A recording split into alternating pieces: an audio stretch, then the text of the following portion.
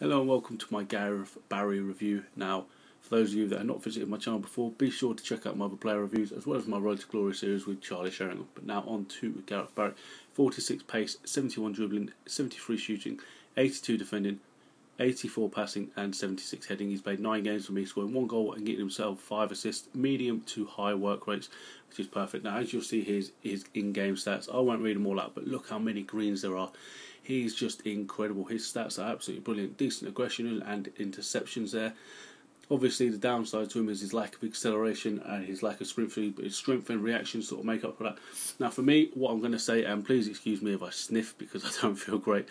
For me, he's perfect. He is the sort of holding midfield player that is ideal. Now, he doesn't have the pace of someone like Ramirez, and he will never. And that Mill, it might let you down. But for me, as you see here, he just sits right in front of the defence.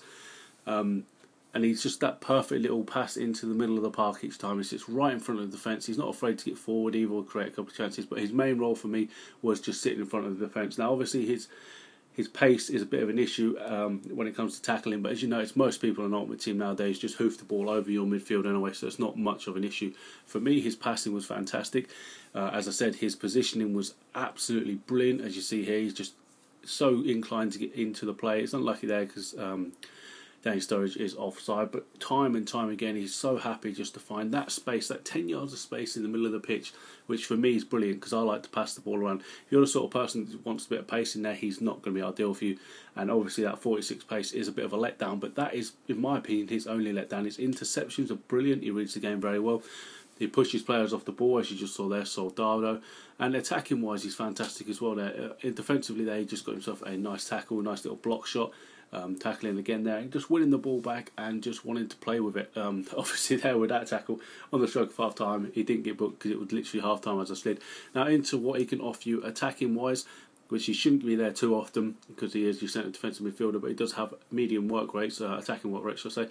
He does get forward a little bit, and he does do quite well up there as well. He's got fantastic free kick stats, which sadly I didn't manage to score. His shooting lets him down a little bit. His I think his freestyle weak foot is a bit poor, but I mean he's not expected to be up there anyway. But as you'll see, when he wins the ball back so often, just him winning the ball back, it just leads to a counter. Look at that, one pass there to Wiltshire, one more ball through, and the ball hauls away.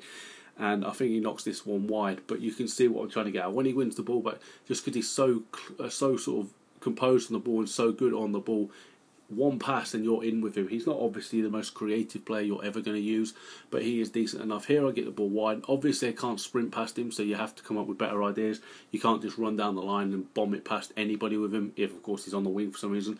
But when you do get it out there, his crossing is unbelievable. I think it was 89 curve, his crossing was 80, high 80s, and it's just time and time again. As you see there, he wins the ball back, one through ball, Adam Lallana pings this in off the post.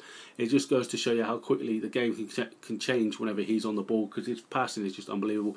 Altogether, I'm going to give him a 8.5 out of 10. I think the pace is the only thing that lets him down.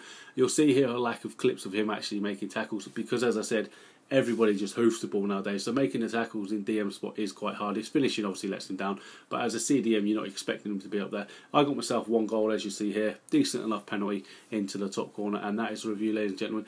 If you like what you see, don't be afraid to comment, subscribe, and leave me any suggestions of players you would like to see, and check out my Road to Glory series. It will be on the screen right now, and as always, thanks for watching.